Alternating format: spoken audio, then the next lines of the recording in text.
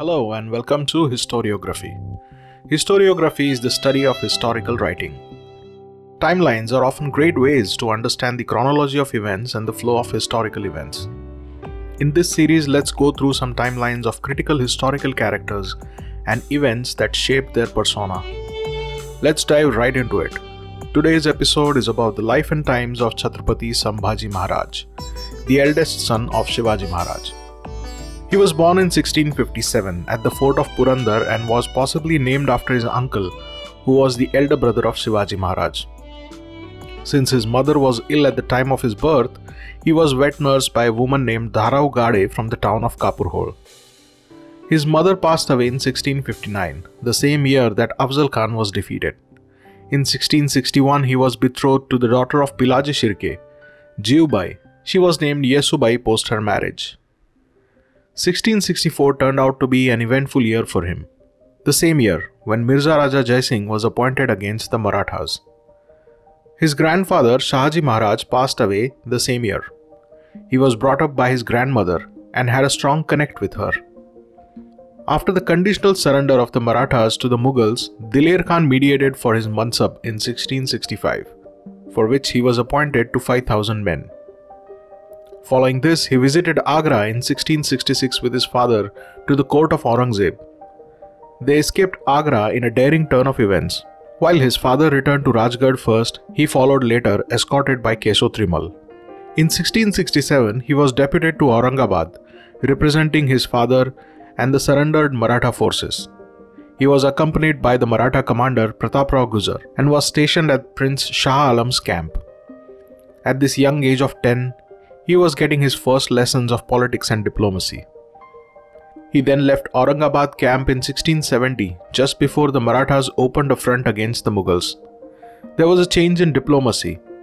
His return to Rajgarh was followed by an attack on Sinhagad by Maratha captain Tanaji Malusare. In 1674, at the age of 17, we see him in the capacity of a crown prince at his father's coronation.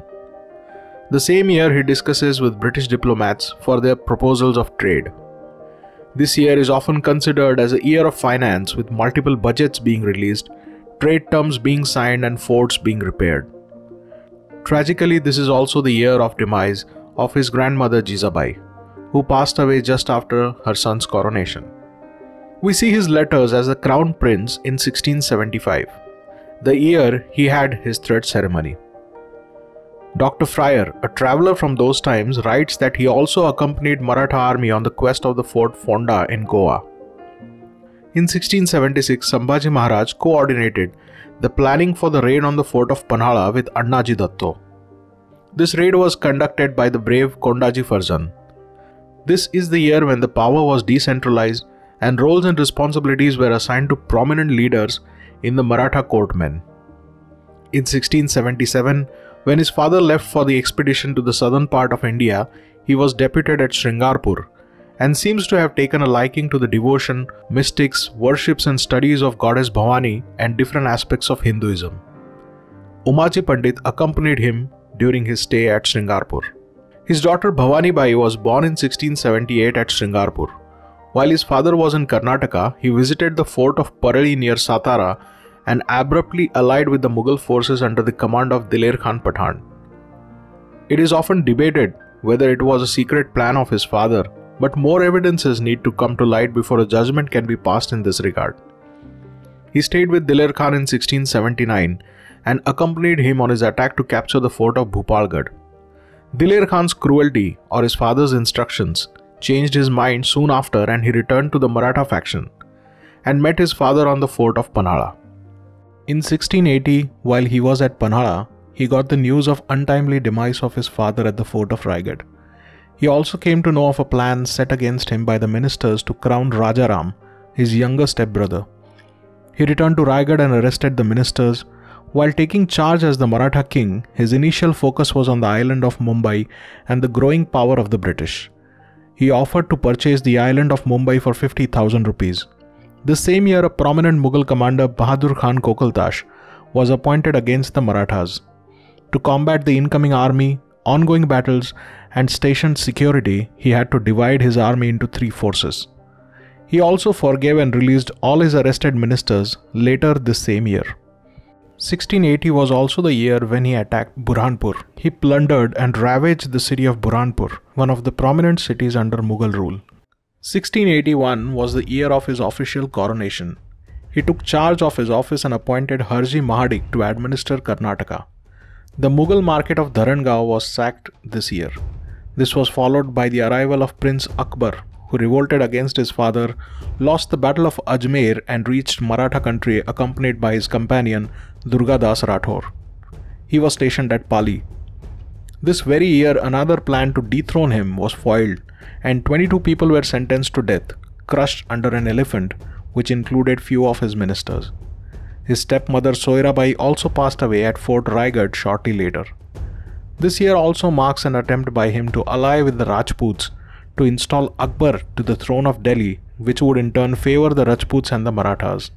A famous letter written to Ram Singh explains this plot. In 1681, he attempted to invade Mysore, then an important city in the south which was ruled by Wudiyar Chikkadevarai. His large army though was repelled. In 1682, he focused on gaining the parts in the Konkan which were controlled by the Siddhis of Janjira. He battled Siddhi at the town of Rajpuri, which he conquered but lost the fort of Anjadiv, which was under Maratha control.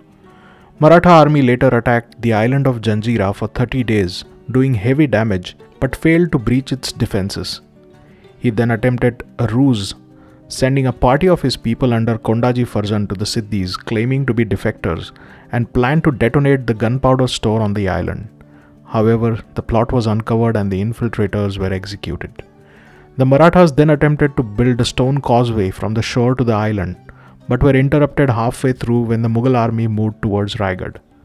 Sambhaji had to return to counter them, and his remaining troops were unable to overcome the Janjira garrison and the Siddhi fleet that was protecting it. This was also the year when the Mughal Emperor Aurangzeb with all his might had marched south to Deccan to bring it under Mughal command. His commanders and sons had started few months before him and reached the Maratha country, while Aurangzeb reached Burhanpur. Mughal commander Shahabuddin Khan Firod Jung besieged the fort of Ramses, while Ranamast Khan and Bahadur Khan attacked Konkan. On the family side, his son Shahu was born this very year at Ganguli near Raigad. The prominent saint Ramdas Swami died at the fort of Sajjangarh in 1682. While Aurangzeb concentrated against the Qutub Shahi in his Deccan conquest in the year of 1683, the Maratha armies were fighting against the Portuguese. The king himself besieged the fort of Revdanda, while his commanders Yesaji Kank, accompanied by son Krishnaji, led the battle at Fort Fonda. The cost of the victory at Fonda was the martyrdom of Krishnaji Kank. With the victory of Fonda, the king then concentrated against the Portuguese and opened a war front at Goa. Kavi Kalash, a trusted aide, was appointed as Kulekhtiyar in 1684. Kalash then represented the Marathas at the Treaty of Bhimgarh with the Portuguese. This year also saw the betrayal of loyalists like Manaji More and Rahoji Somnath, who were arrested. His step-uncle Ekoji Raje passed away this year at Tanjavur. 1685 was the year of growing conflicts. Shahabuddin Khan attacked Ganguli near Raigad. While Aurangzeb was busy in his expedition against Adil Shahi at Bijapur, Sambhaji Maharaj sent Kavi Kalash and his army chief Hambir Rao Mohite to help the Adil Shahi forces. This very year marked the end of Qutub Shahi, and the loyal ministers Akkanna and Madanna were murdered by the Mughals. 1686 began with the loss of an important territory to the Mughals, the province and fort of Miraz. While Hambir Rao, back from Vijapur, was following the movements of Mughal commander Ranamast Khan, Keso Trimal was appointed to Karnataka. Aurangzeb meanwhile completed his victory at Bijapur. The kingdoms of Adil Shahi and Qutub Shahi, which were formed after the split of Bahmani kingdom, were thus captured by the Mughals. There was an effort to convince prominent Maratha loyalists like Sarjarao Jede in 1687 who had sided with the Mughals during these testing times. Prince Akbar, who had revolted against his father and could not make much of it, finally decided to flee India and left for Iran to his maternal uncle. Hambir Rao fought a brave battle at Vai against Ranamast Khan and died when a cannon shot hit him. With the Mughal might now concentrated against the Marathas, Marathas lost important strongholds of Salher, Mulher and the fort of Ramses, which was standing a fight for 5 years now. Maratha forces were now fighting two enemies, Mughals and betrayals. In 1688, Kavi Kalash feuded with the Shirke clans of Vishalgarh and was defeated in a skirmish against them. Sambhaji Maharaj rode to Vishalgarh to help Kavi Kalash defeat the Shirkes, who were his in-laws. This very year, a major plague broke out in the city of Vijapur. Aurangzeb by now was stationed at the town of Tulapur near Pune.